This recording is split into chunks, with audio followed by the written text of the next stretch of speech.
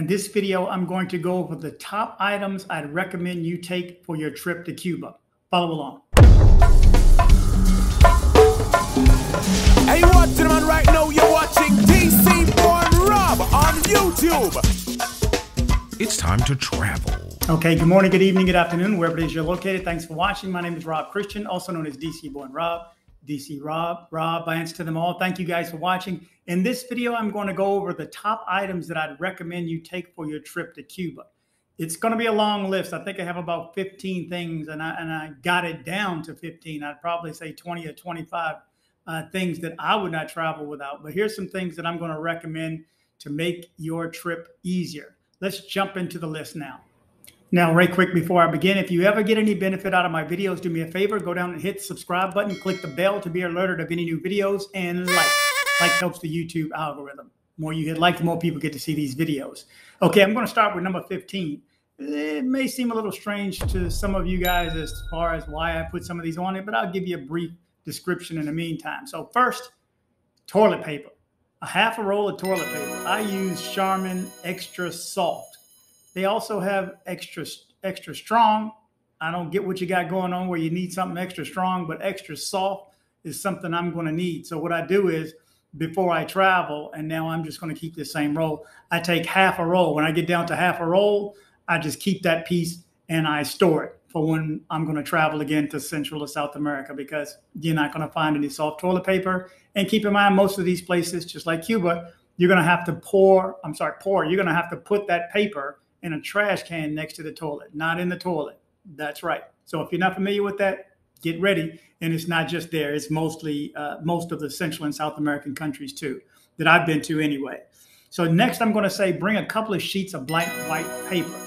Now I would say a pad, you can bring a pad, but that's going to take up room. Just take a couple of sheets of white paper, fold it up into a small piece, fold it to it small, and stick it in there.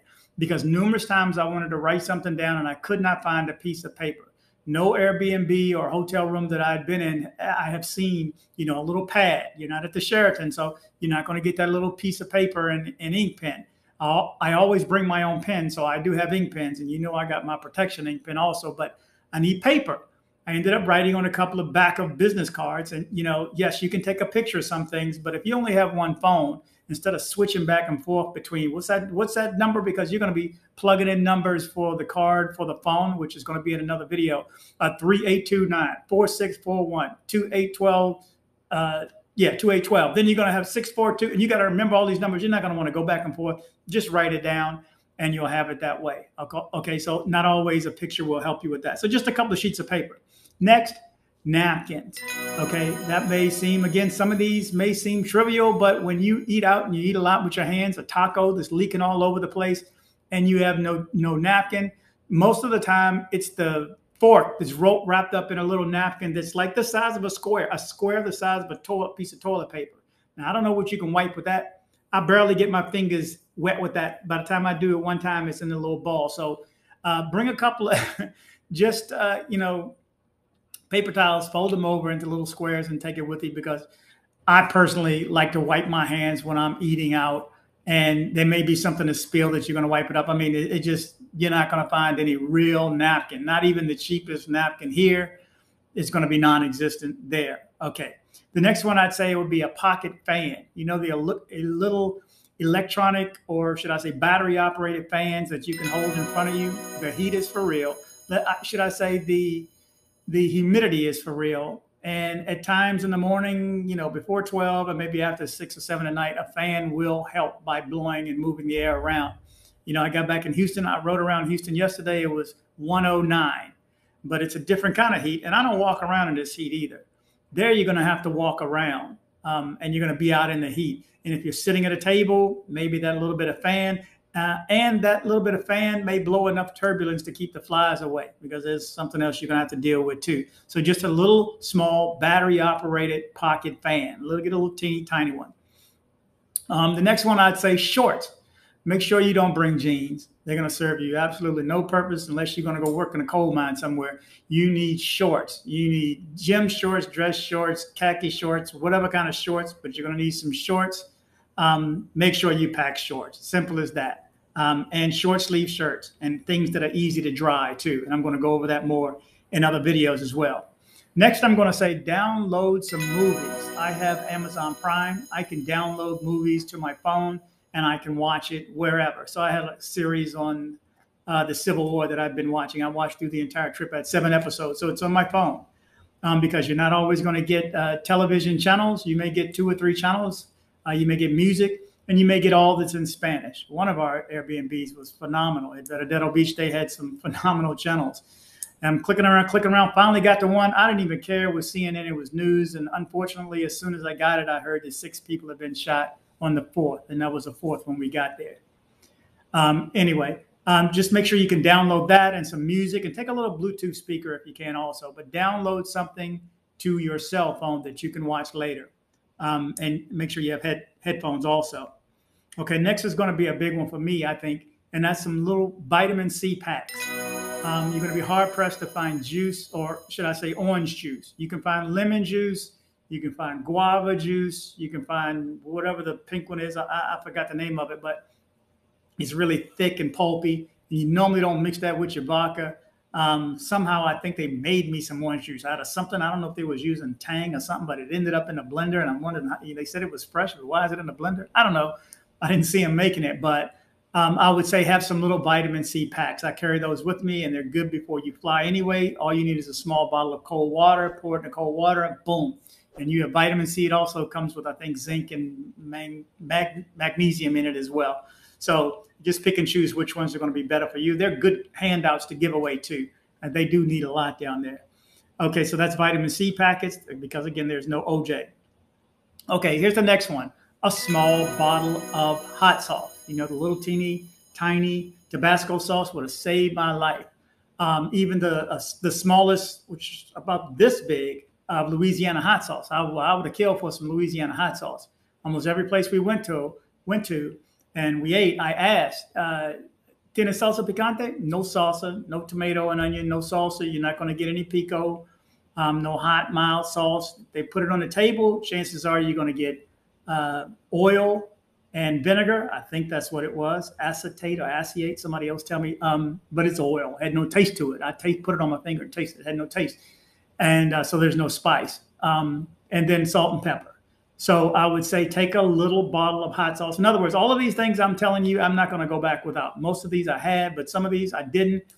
On our 4th or 5th day in Varadero Beach, we finally found a place that sold some sort of food items, like a convenience store. Not a lot on the shelf. I'll show you some of the videos. All the videos are coming later. Not a lot on the shelf, but we found a bottle of hot sauce. It was actually good. As soon as we left there, we went and grabbed something to eat, left it on the table. Had to go all the way back and buy another bottle. And it was like $1.30 or something like that. So, but just bring it with you so that you don't have to lug around a big jug of hot sauce, even if you can buy it, because things are sparse. There is a food shortage. And when I say there's a food shortage, I mean there is a food shortage for you too, as a visitor. So don't mistake some of my videos where I'm eating lobster and so on. It's not like that in every place, okay? Okay, that was a small bottle of hot sauce. Next one, I'd say bring some backup toothbrushes. Make sure you have a toothbrush, but bring a backup one also. And make sure you have toothpaste and a backup toothpaste too. You know, you can get those little packs in Walmart or the dollar store is not even a dollar store anymore. So maybe $1.25, you can get the small toothpaste and a brush. Carry 2 or 3 of those with you. I'd also suggest if you're going to be traveling for a long period of time, like I had to sleep in my car that first night at the airport in Miami, get the small ones, the little brushes that have the toothpaste inside it already. So at least you can scrub up and get yourself together and pick your teeth a little bit as you move along. I just like to brush my teeth. Maybe that's me. I'm not over brushing, and make sure you have a backup one, because if you lose it, I'm telling you, you cannot go to the corner and buy this stuff. There is no Walmart. There's no CVS. There's no dollar store. You're going to be short up brushing your teeth with you don't even have napkins. So brushing your teeth, I don't know. You're lucky. You can't even find baking soda. So I'm telling you, take this stuff with you because you're not going to find it. And if it is, it's going to be like a scavenger hunt. So extra toothbrushes and toothpaste. The next one, and this is number 6, suntan lotion. I'm counting down. A suntan lotion. Make sure you have suntan lotion, just a little teeny bottle. I don't know if it's 2 ounces, 1.5 ounces or something, but It was needed. I forgot to use it most of the time. I didn't peel. I thought I would burn and peel, but I definitely got darker during this trip. But so that you don't burn, or if you have sensitive skin, make sure that you have suntan lotion. Okay, just a little small bottle should get you by. I'm not sure about SPF and all that stuff because I don't really use it that much. But if you have sensitive skin, you're going to need it. Okay, the next one is number 5. Now, my top 4 are things I'm going to say don't go without it. But this 5th one is one that's on the borderline too. I would say take a bar of soap. Find you a bar of Zest, bar of Ivory soap, and take that with you. You can also take a washcloth too, because most places don't have a washcloth. I'm talking about the one that you wash yourself. They'll have a towel. But otherwise, you'll have a little teeny piece of soap that's, I don't even know if you can see that. That's like 1 inch around it. And I'm a grown man. That little thing, get a bar of soap. Take your own bar of soap. Like I said, Zest Ivory or something like that. You can put that in a plastic bag and it'll stay your entire trip. You won't use it your entire trip. But take it with you. Take a washcloth with you. I bought the washcloths on my last trip, and I think we were in Mexico. And I bought a couple of them out in Mexico. I could buy some stuff. This is one place. I'm talking Cuba, y'all.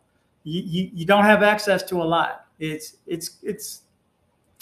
a struggle. So make sure you have a bar of soap. I would say this is one that's needed, especially if you're a grown man. I don't know if women's hands are small and you can work with that little teeny bar, or the bar is so small and flat that it breaks in half. Now you got a half a piece of that you're trying to scrub yourself with.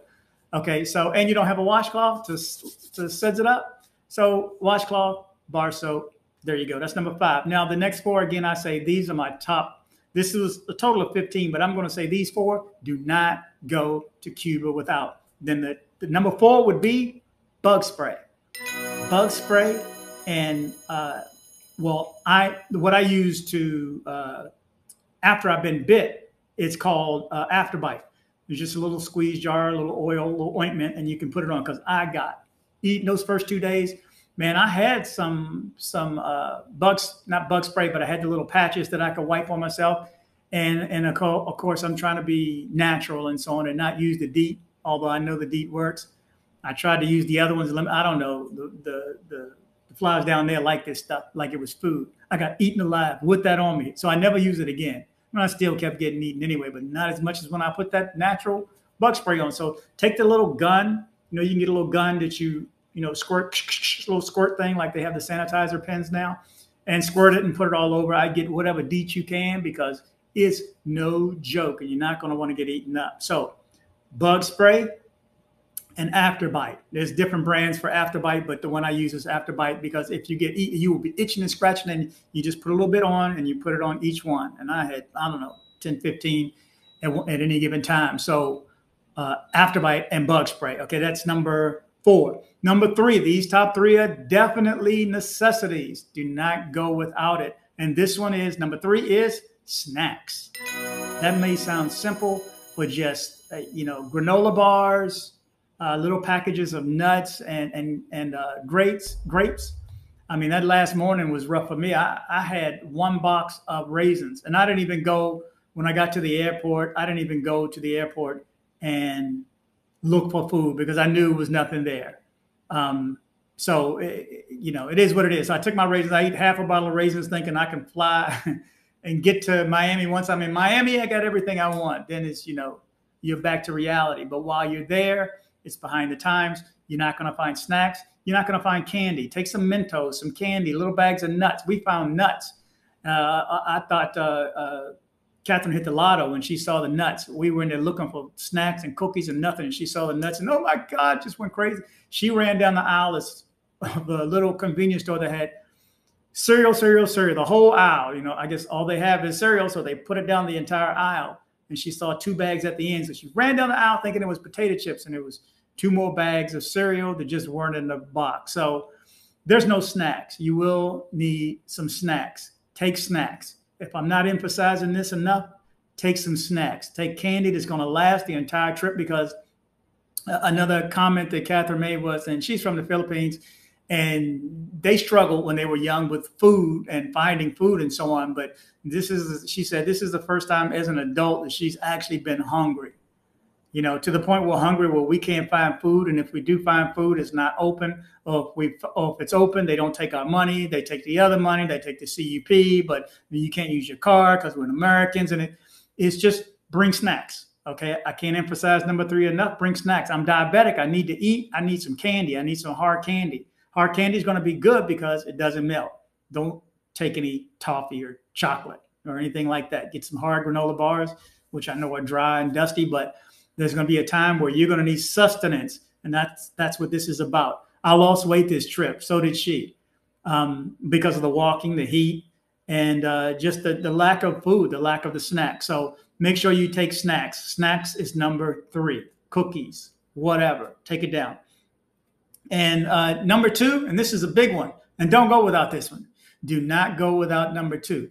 Number 2 is patience. Do not go without packing your patience. You will be standing in line. You will be waiting at doors. People won't rush to greet you. Service is not always the same. Some places, for the most part, and we had some phenomenal service, but not every place. And you will wait. Once you see this lines everywhere, lines. Let me tell you, waiting for the bus, waiting for food, standing in line for bread. There's a separate black market community going on. I mean, they're doing the best they can to survive. They've made it for 60 years. This stuff's been going on since I've been alive. Been going on for 60 years, but the past 2 years with COVID has definitely put a hurt on them. So help, by all means, help. And I'm going to go over that in future videos. Please go down. Please spend your money. Please take medication. Please take vitamins. Please take aspirins. But for you, pack your patience. That's number 2. And then number 1, this should be simple, money. Don't go without money. If you think you brought enough, bring some more. I mean, I'm not the richest person. Well, I'm not rich at all. I'm not affluent. I'm not anything. I'm getting by. Catherine's doing way better than me. But between the two of us, we had money here. I know I had money that I couldn't access. I had a payday and couldn't access it. Your credit cards are dead when you land. You're going to be off the grid, really off the grid. I mean, the phone service, again, I'm going to touch on that in a separate video. I'm also going to touch on the money situation in a separate video because I think they need their own videos dedicated to them. But when it comes to money, make sure you have USD and you have the euro. And if you hear them saying it, it's not pronounced euro, it's euro. So if you hear, oh, what do you take, euro?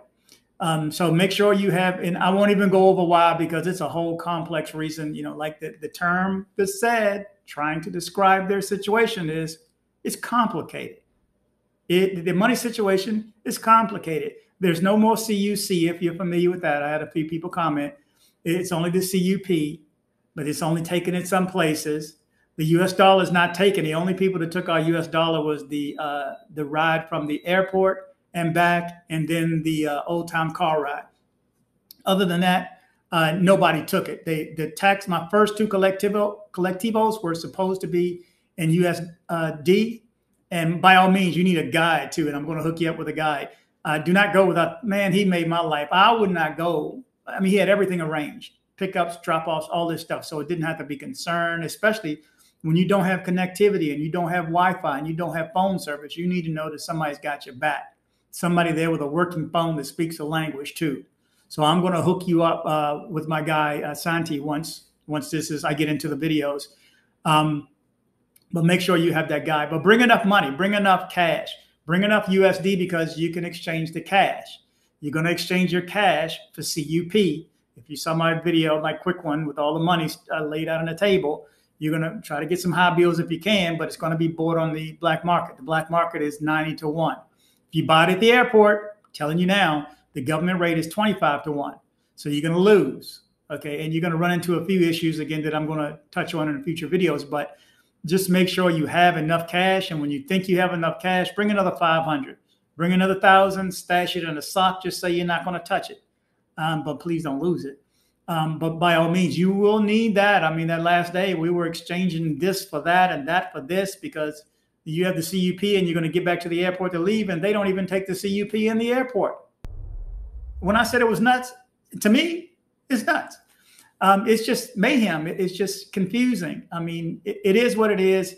And it's an experience that I think everyone should have. I'm glad I had it. Again, I had Dubai, Africa, and Cuba on my all-time greatest list.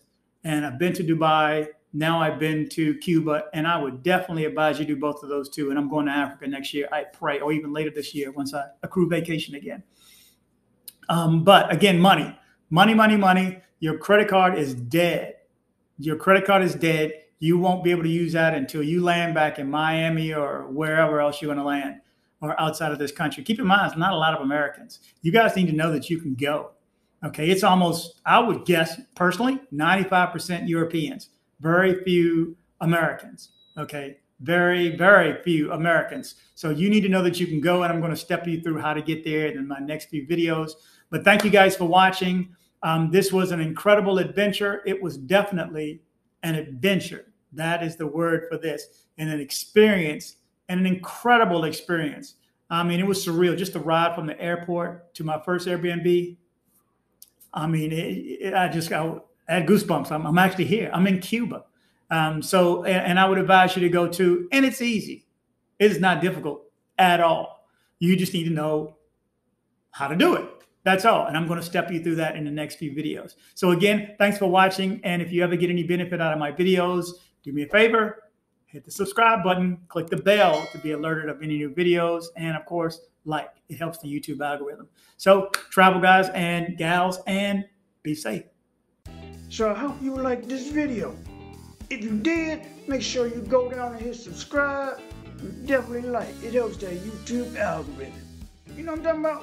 See what I'm saying? We have a YouTube channel. Like it. Please comment and share if you liked the video. Please subscribe and kick the bell.